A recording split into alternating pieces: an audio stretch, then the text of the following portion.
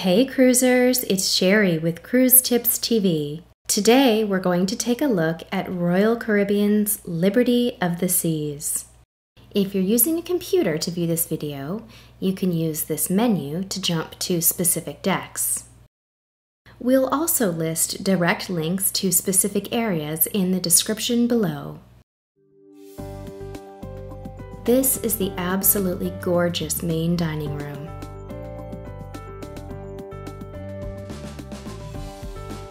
It has 3 levels, each with its own name. Rembrandt is on deck 3, Michelangelo on 4, and Botticelli on deck 5. Botticelli hosts the flexible My Time dining, while Michelangelo and Rembrandt are for traditional diners. We just love the classical style of this place, and the food and service were outstanding.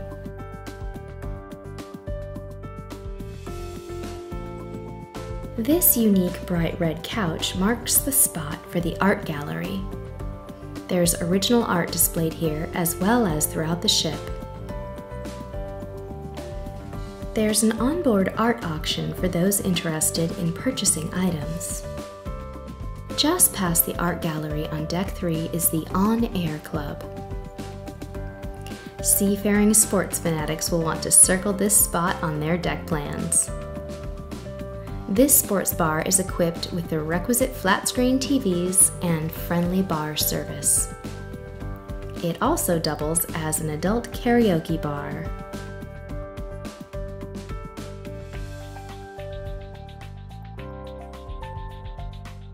Looking for the ice rink? Here's a hint. It's in Studio B. Studio B is a multi-purpose studio complex that we are told is home to many activities all day long, including ice skating. On our many visits, Studio B was closed more often than not. You'll definitely want to consult your cruise compass for specific information about hours of operation.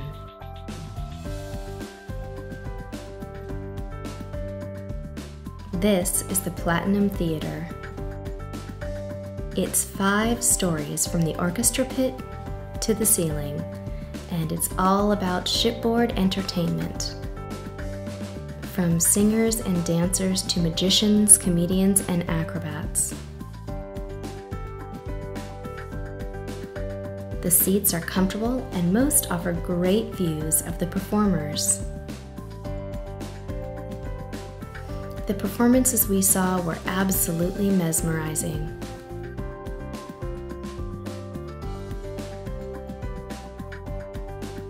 Boleros Lounge is the place to be if you're looking for a Latin beat. Bookended by these interesting sculptures, Boleros serves up live music and cool drinks.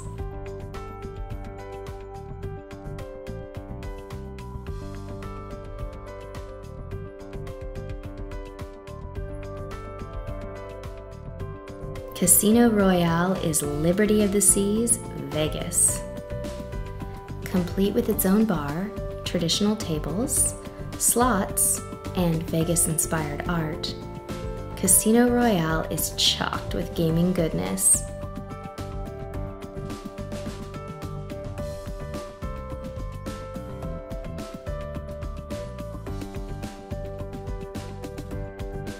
Occupying portions of deck 3 and 4, the Catacombs is a Gothic-inspired disco. You can look down from deck 4 and see the dance floor on deck 3.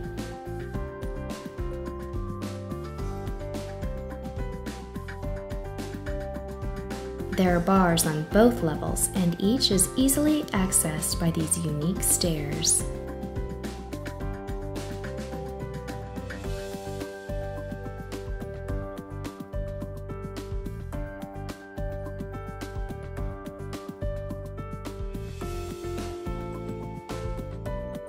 There's lots of space to hang out before heading to the adequately sized dance floor. This place is cool.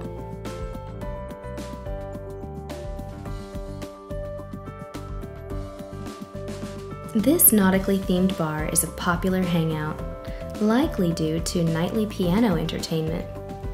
But even if the ivory maestros are on break, Schooner Bar is the perfect place to settle in with some friends and a drink.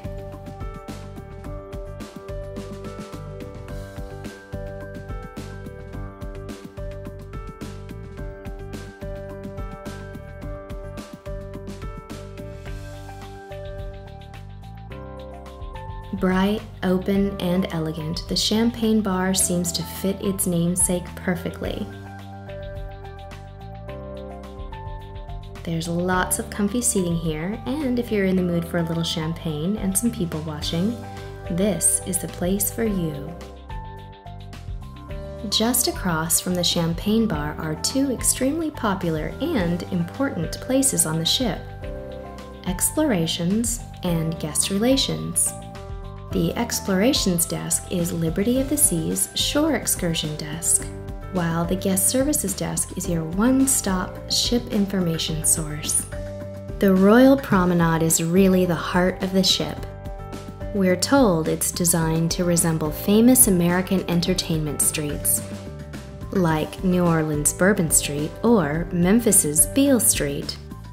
Look up and you'll see the Promenade View staterooms, with a 24/7 view of the action.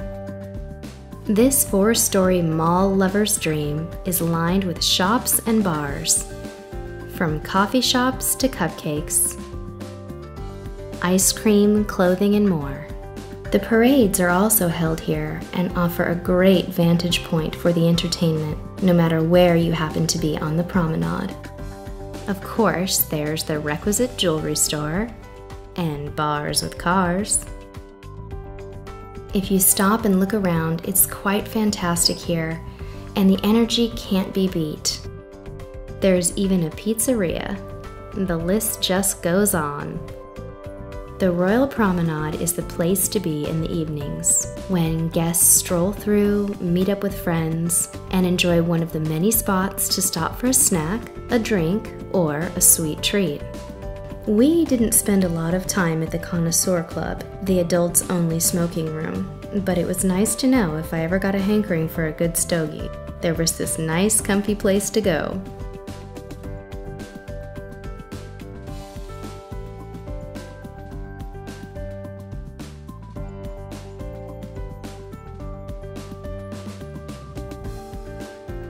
With statues of pharaohs and murals of the Nile, there's no mistaking the Sphynx Lounge ancient Egyptian motif. The big roomy area is said to feature live music, dancing, and other entertainment. We didn't notice a lot going on here during our stay, but put a little live music on stage and this would be a perfect place to get your groove on.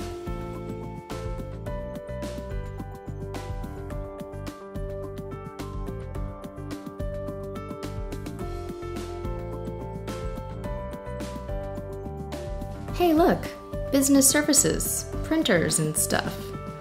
Ugh. But yeah, it's here if you need it. Next up, the library. This place looks seriously comfy, but is it just us, or does there seem to be a lot of empty space in these bookshelves?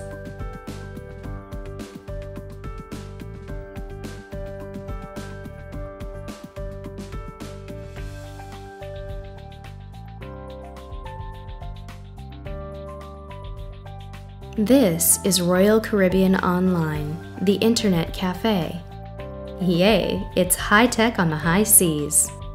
Where was that pool again? We like to disconnect when we cruise, but okay, this place looks cool. This is the entrance to Foodie Paradise on Deck 11. The Plaza Bar is a convenient place to hang out for a drink before heading to Chops, Portofino, or the buffet. And this is Chops, Royal Caribbean's popular signature steakhouse, featuring mouth-watering grade A premium cuts of steak and other delectable dishes. We love this place. The food and service were outstanding. The dark wood and earth tones give it a comfortable, intimate feel. If you arrive at the right time, the floor-to-ceiling windows offer stunning panoramic views. Portofino serves upscale Italian cuisine in an intimate atmosphere. Directly across from Chops, Portofino is bright, with yellow and red tones.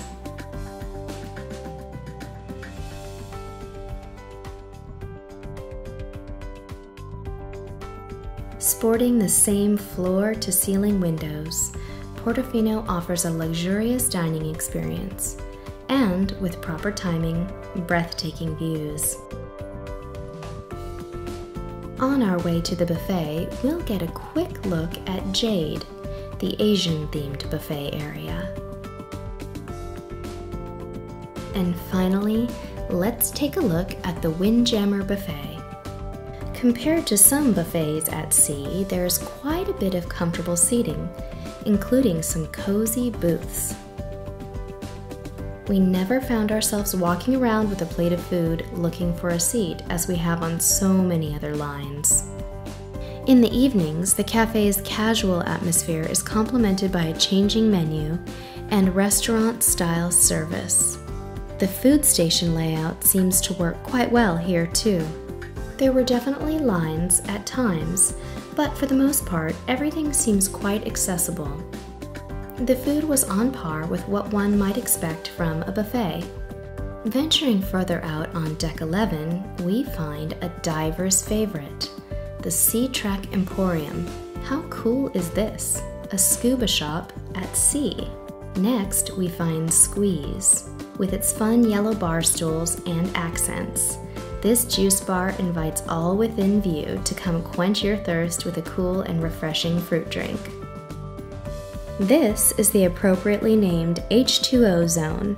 Amongst the colorful sculptures here is a series of sprinklers, jets, and water cannons that the little ones are going to find absolutely irresistible. Complete with shallow wading water and whirlpools, this is the place the kids get their crazy on. This is the sports pool. It's got your big screen and your big-time lap pools.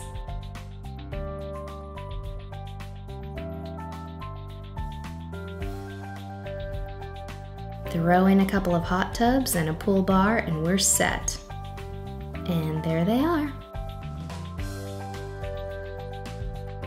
The adults-only Solarium pool area is where you'll find the extra comfy pool furniture. Of course, the real attraction in the Solarium are the cantilevered whirlpools that extend 12 feet beyond the sides of the ship. Here's a quick look at the Solarium bar before we take a look at the pool. This area was designed to be a serene sanctuary, and again, check out the premium lounge chairs.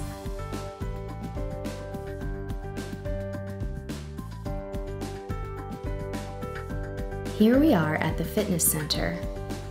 This place is the real deal. It has just about everything, including modern equipment and a great selection of free weights. And just look at all the space. No crowding here.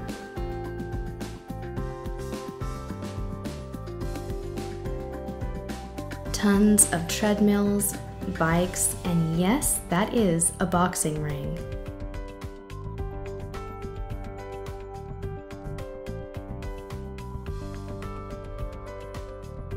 And here's a separate group fitness room. And the setup for a spin class. Like I said, it's the real deal.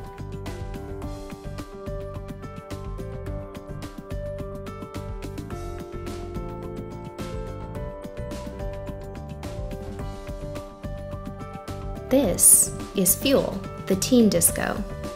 If you've got teens, they'll probably end up spending most of their time on Deck 12. Liberty of the Seas is very teen-friendly. With fuel, the living room, and the video arcade right next to each other, they'll have plenty of places to hang out and complain about having nothing to do.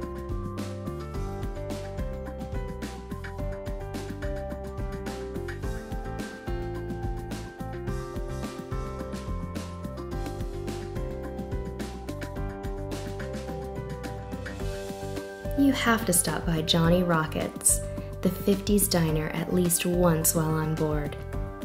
Okay, so it may or may not be the best burger you'll have at sea, but come on, this place is just cool. Formica counters, a jukebox, and malted milkshakes. It's tough to beat that.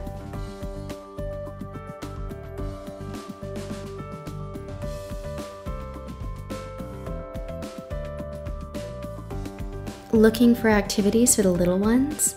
Then swing by Adventure Ocean, the play area specially designed for kids. They are super friendly here, and the kids really seem to enjoy the activities.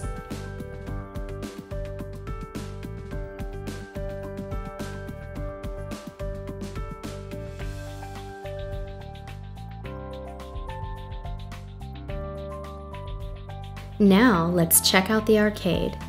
Okay, flashing lights, check. Bonks, beeps, and buzzes, check. Skee ball, my personal favorite, check. Impossible claw game and air hockey, check. Roaring engines and distant machine gun fire, check. Okay, this place checks out.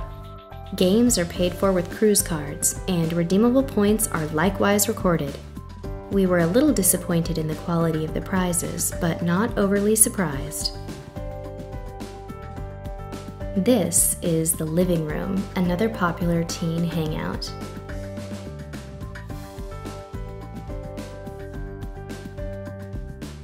It's got plenty of space, seating, and big screen TVs. Seems authentic and extremely popular at night.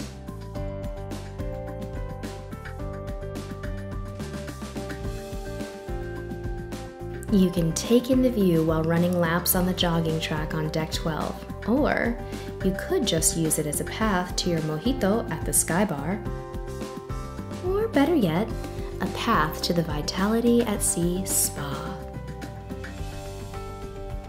This full-service spa offers a beauty salon and spa treatments, including massage, manicures, and seaweed body wraps.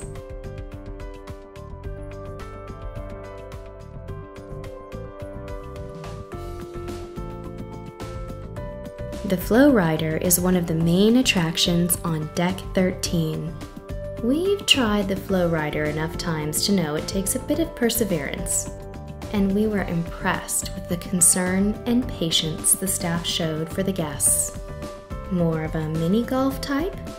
Then Liberty Dunes is the place for you. There's 9 holes of miniature golf fun here to test your skills. Interested in some hoops or volleyball? Here's your spot. We never saw anyone playing volleyball, but it was usually teeming with b-ballers. Here is the popular rock climbing wall, towering over the sports court. Since this is a very popular feature on the ship and climbing hours are limited, we recommend scheduling your climb as soon as possible. The Seven Hearts card room is a nice place to meet for games and friendly conversation. Right next to Seven Hearts is Cloud 9, an intimate, comfortable lounge that can be rented out for little parties. Looks like some little ones booked it today. This is Olive or Twist. It has unbelievable panoramic views over the ship's pool areas as well as over the sea. In the evenings, it has live or late-night DJ music. This place is not to be missed. There's plenty of space here and no shortage of comfortable seating. grab a drink from the friendly staff, kick back, and watch it go by. The last stop is the Heavenly Skylight Wedding Chapel. This lovely little chapel can accommodate 40 people, and in our opinion would be a perfect place to get married. Perhaps it's the natural light or the fact that it's at the highest point on the ship, but it really does have a heavenly feel to it. That's it for this episode. Thanks for watching, and until next time, we'll see you on the high seas.